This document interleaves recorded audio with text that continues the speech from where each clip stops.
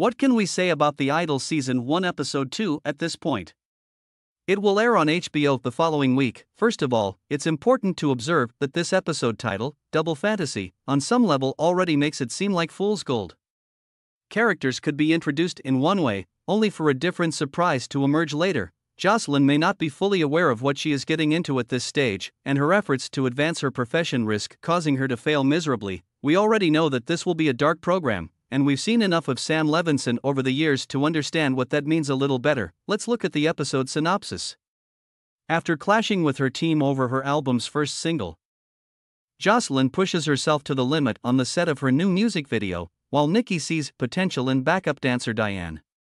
Later, Tedros introduces Jocelyn and Leia to Isaac and Chloe from his inner circle. So guys, before winding up, remember to like, subscribe, and thanks for watching. Let us know about your thoughts in a comments box.